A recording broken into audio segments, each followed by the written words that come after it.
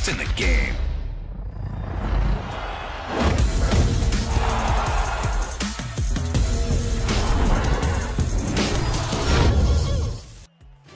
Coming up next, it's a UFC Women's Strawweight Division matchup.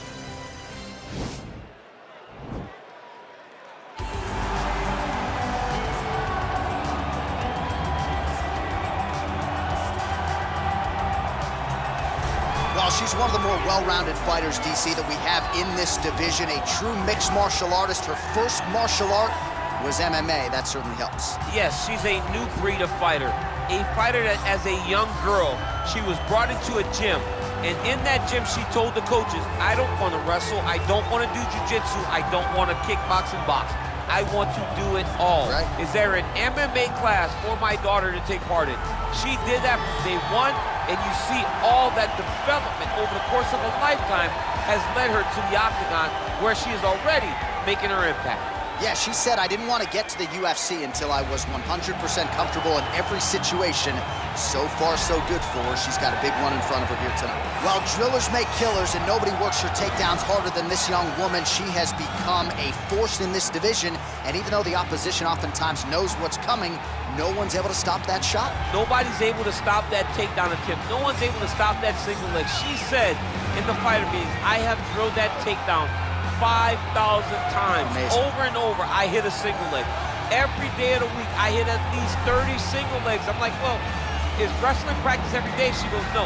I just want to make sure that I have a skill that is so dominant that no matter how much you practice it, you are not practicing it enough to stop me from taking you down with it. It is truly crazy to watch her approach to getting that single leg off. And her ability to get her opponents off balance in a mixed martial arts setting, as special as anybody in the sport right now. We'll see how it goes for her here tonight. Ladies and gentlemen, this fight is 3 rounds in the UFC Strawweight Division. Introducing first, fighting out of the blue corner. This woman is a mixed martial artist, holding a professional record of 9 wins, no losses. She stands 5 feet 5 inches tall, weighing in at 115 pounds. Tatiana Suarez! And now introducing her opponent, fighting out of the red corner. A mixed martial artist holding a professional record of 9 wins, 5 losses, and 1 draw. She stands 5 feet 4 inches tall, weighing in at 115 pounds. Fighting out of Sacramento, California, USA, Cynthia Calvillo. And when the action begins, our referee in charge of the octagon is Dan Bergliotta. So Dan Bergliotta shares the cage. You ready? You ready? All right, so here we go with round 1. We're expecting a lot of action and really to see both women challenged in all phases of mixed martial arts. They're both so talented. They're both so good at every aspect of fighting. That is how you scramble, folks. Great punch.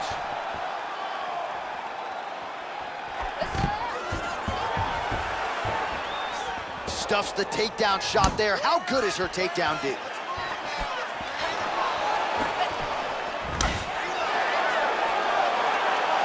Big kick lands. Stuffs that takedown attempt without issue. Oh, big overhand. And there's a takedown attempt. Oh, big knee. Knee to the body. Battle. Well, she said she... All right, so she finally gets the takedown here after many failed attempts. Obviously, she was not discouraged, stayed committed. Now she has the fight in her wheelhouse on the canvas. Let's see what she can do. Set up the arm bar now.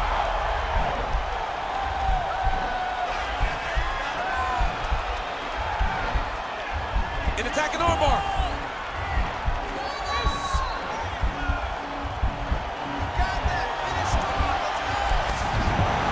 Nicely done. Oh, and she gives up her back. This is not a fighter you want anywhere near your backside. We could get a finish here in the not-too-distant future. Yes, she's very dangerous from the top. She's so good at controlling the hips. She's so good at just being aware and taking advantage of any opportunity to finish. that now she finds herself taking her back with the chance to try to end this fight. Half guard position for her here, and if you're the bottom fighter, this is truly a case of pick your poison. Yeah, you gotta pick your poison.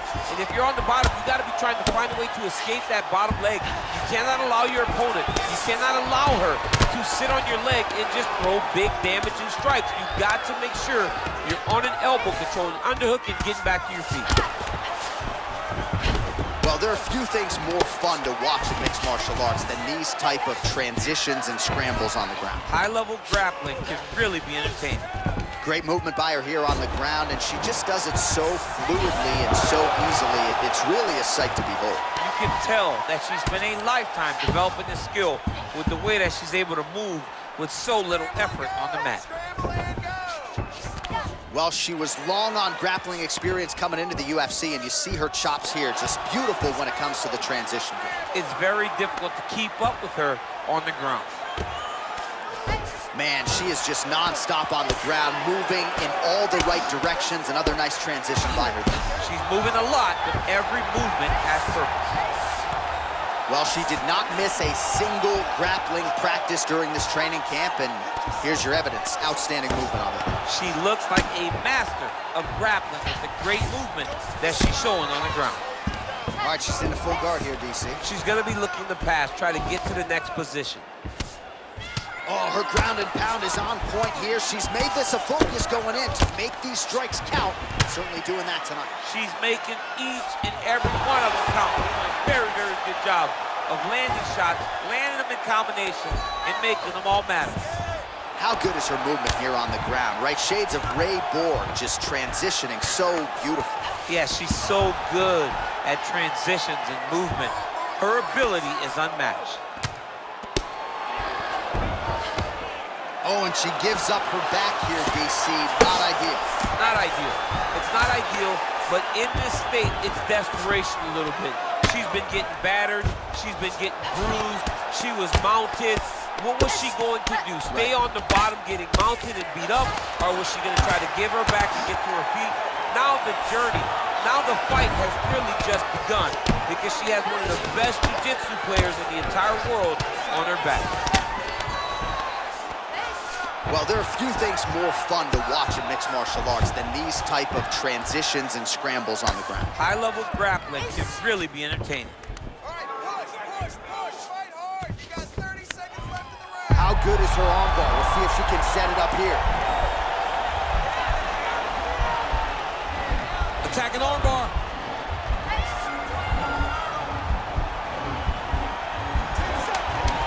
Oh, we're getting a finish here.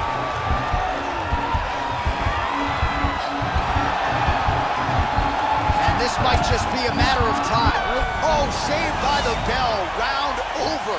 And the finish came just in time. Thought maybe she might tap there, but you know how tough she is. So the submission attempt right at the end of the round, saved by the bell, back to the stools they go.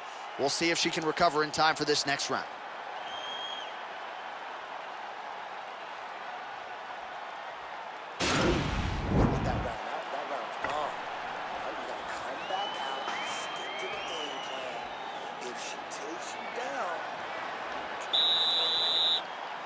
You ready? You ready? Round two here. Right under the elbow by Tatiana. Oh, she's got the right hand going tonight, DC. She's in a great flow, and she's throwing from her dominant side to land that great strike. It's a beautiful fast foot jab with meaning.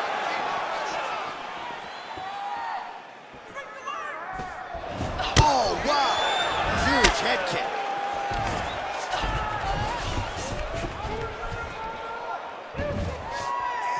Oh, straight right. Oh, she works the body as well as anybody in this division. Another strike there, and these shots are real. Catches the look. Oh, you gotta like that, DC. She caught the kick and immediately counters with a perfect takedown. She got an opportunity, and as you know with this young lady, every opportunity she turns and uses to her benefit. She did exactly that. And they separate. So we call on the numbers here, DC. 55 total strikes have now landed for Tatiana Suarez. And connecting at a pretty good clip thus far, 66% the accuracy rate against Cynthia Calvillo.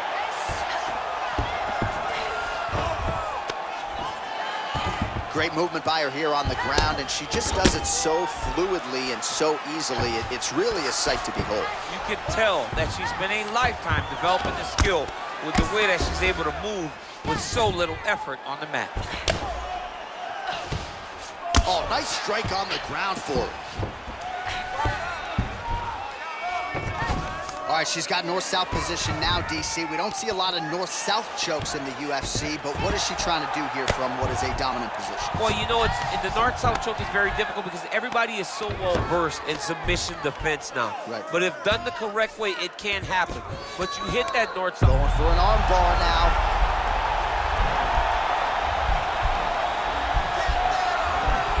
Gotta be careful, arm bar.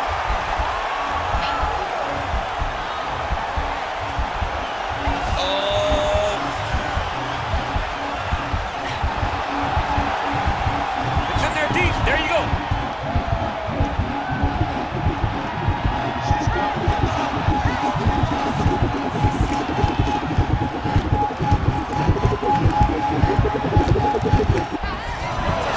Brilliant submission defense there. All right, side control for her now, and you know how heavy she stays with all of that upper body strength. We'll see what she can do from here. Well, she's got great upper body strength, and that's why she passes, because she doesn't necessarily feel she needs the legs to control her opponents on the ground.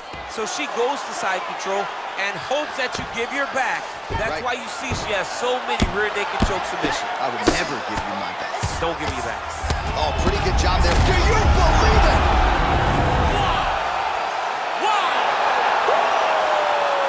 That'll get the crowd on its feet. A near-perfect land to end the fight for her here tonight.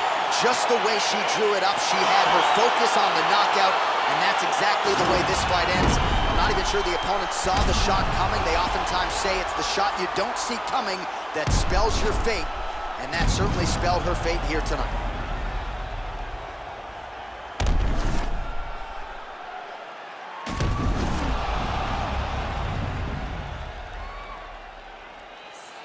All right, the official decision is in. Here is Bruce Buffer.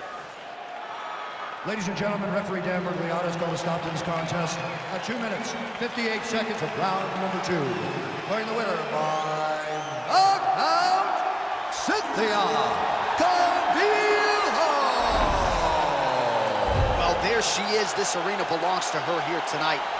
Hard-pressed to find a knockout in the women's game as stunning as that. I mean, she has so much confidence in her hand that she's willing to